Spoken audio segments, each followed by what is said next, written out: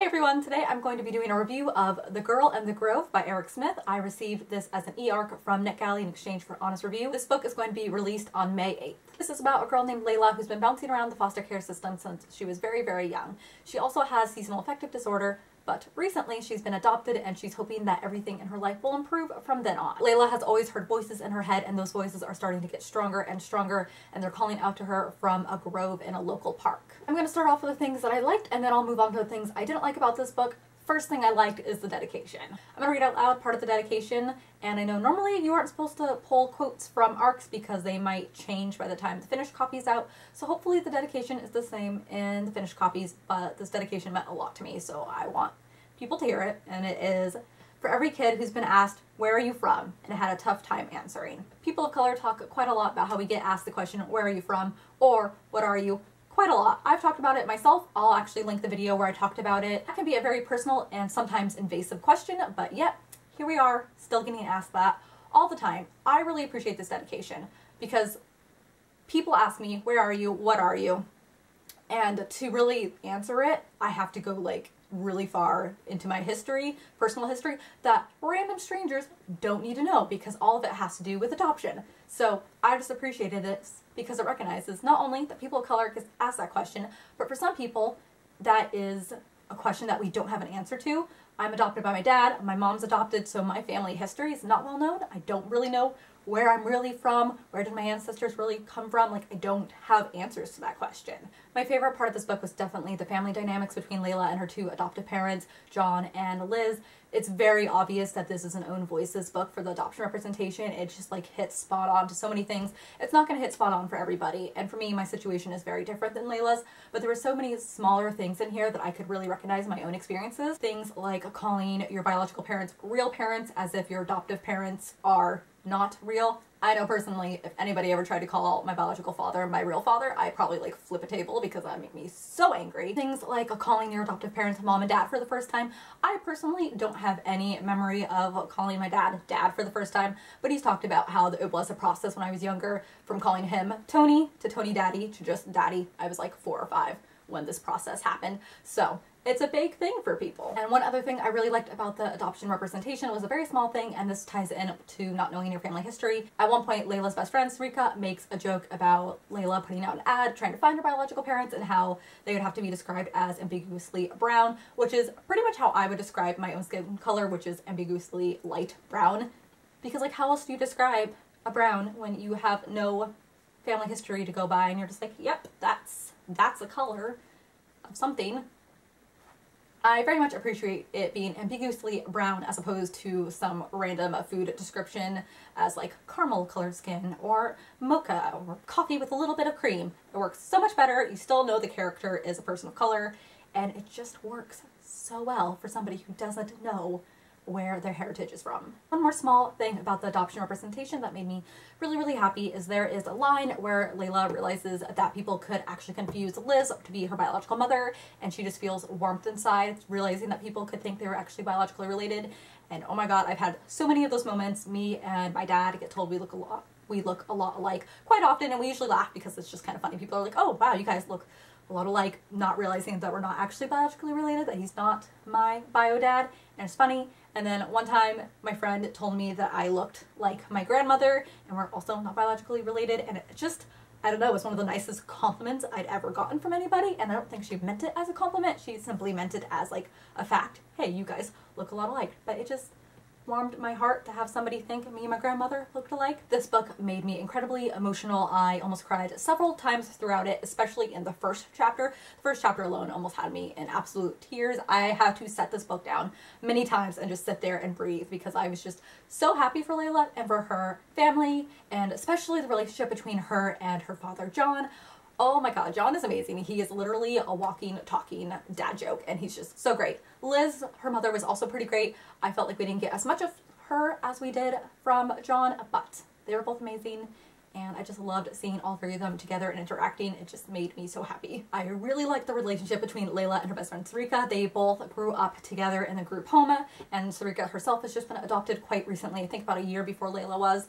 and their friendship is just so amazing. They're there for each other throughout everything, including with Layla's seasonal affective disorder and her hearing voices. Sarika is pretty much the only one throughout most of the novel who knows that Layla hears voices, and she's just always there to help her get through any of those episodes, even when Layla realizes those voices aren't actually her going crazy or anything. They're actual voices in her head from this mysterious grove in the park. And first, Sarika's a little, nervous because her friend is now saying these voices are real, but like she's just there for her through everything, and it's so amazing. Also with Layla's seasonal affective disorder, we see her use a light box. She uses it like every day in the morning. It's great, it's completely normalized, and she also uses an anxiety technique that I use for myself. It's very similar, at least, where you kind of just start listing off things that you see around you, or like you can feel or hear or touch or anything kind of like that when you're having a really bad anxiety episode. So I always love seeing that little trick in books. I've seen it in a few other books, but I can't remember any of those off the top of my head now. I'm going to move on to things I didn't like as much. In the first chapter, there was a comment by Layla that I kind of took as being transphobic. She makes a comment about how anything that gives life is automatically woman, who should be using she, her pronouns. And in this case, she's talking about a tree. But you can obviously apply that to humans, and not everybody who has the ability to give birth is a woman. Men have uteruses. Non-binary people have uteruses.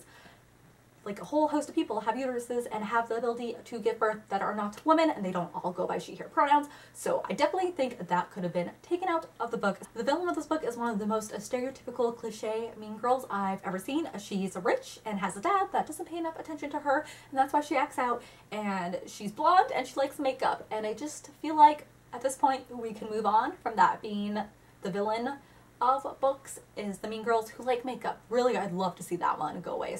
I will say though, there are discussions around makeup throughout this book because Layla has a birthmark that is really pale on part of her face, and so there's discussions around that and how wearing makeup to please other people to cover up her birthmark is not a great thing, but like you can wear makeup for yourself. You just shouldn't do it to please other people and to try to fit into what society deems is beautiful. I like those discussions, but it's just the whole linking makeup to mean girl that I don't like. I wasn't a huge fan of the romance. There are kind of two love interests throughout the book. It's definitely not a love triangle, don't believe that. But one is, well, I think both of them are kind of jerks. They're shown to be jerks. One is not really forgiven for it. I mean, he makes amends throughout the book, and so that's pretty great.